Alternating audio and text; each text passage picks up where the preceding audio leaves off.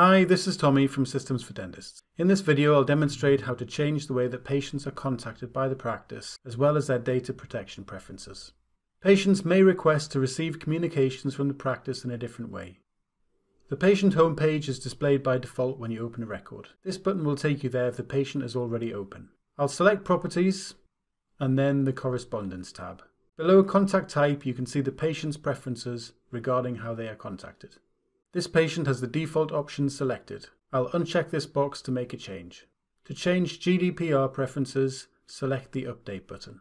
These options relate to additional communication that the practice may send, for example, marketing information on other products and services provided. You can use the drop-downs to indicate the patient's preference for this communication, and then click OK. Once you've made the changes, click Save to confirm and update the patient record. Note that the patient's GDPR preferences are indicated via a button on the patient home screen. You can click this button as an alternative way to enter or update their preferences.